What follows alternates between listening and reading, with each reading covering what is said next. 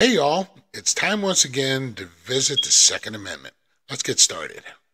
3, 2, 1.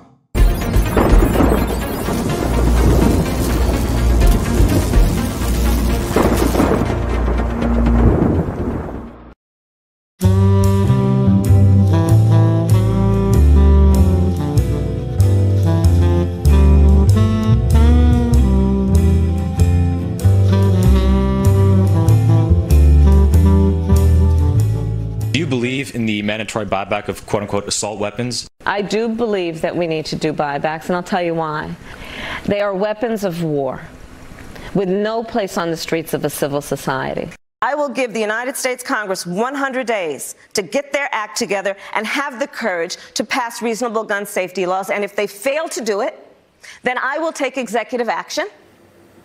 We have to have smart gun safety laws.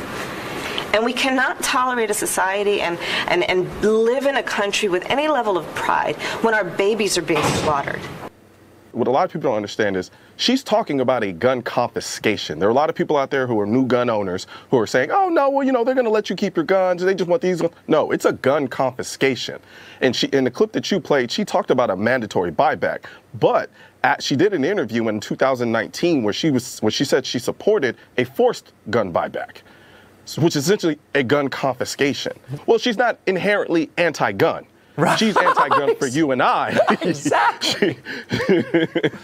But when it comes to her having guns or whoever she has enforced her laws having guns, she doesn't have a problem with that. I just hope that they understand that continuing to vote for people like Kamala Harris or Joe Biden is effectively them taking those guns away from them. Look, folks, there are no true assault weapons available for purchase to the general public, no matter what they say. AR-15 is just a rifle. It's not an assault weapon. As I said the other day in my video, an M16 is a military weapon, and it's supposedly an assault weapon. But let's get something straight, okay? And it was pointed out to me by some of the comments on my last video. Yeah, anything can be considered as an assault weapon. If you assault somebody with a broom, that's an assault broom.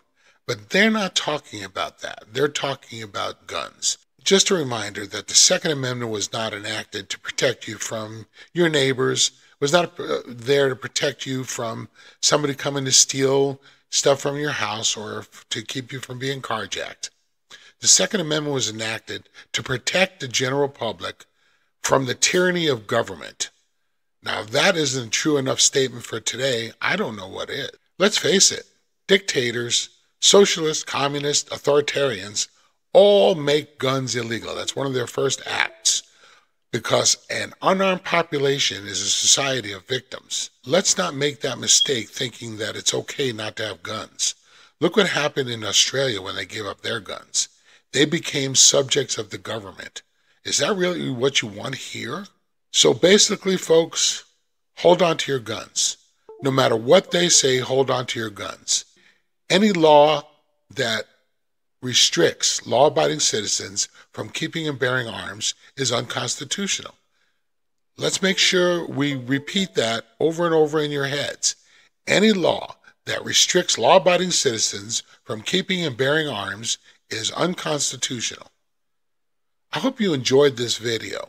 Please subscribe, like, share, repost. It gets the word out, and I hope you got something good out of this. Deuces.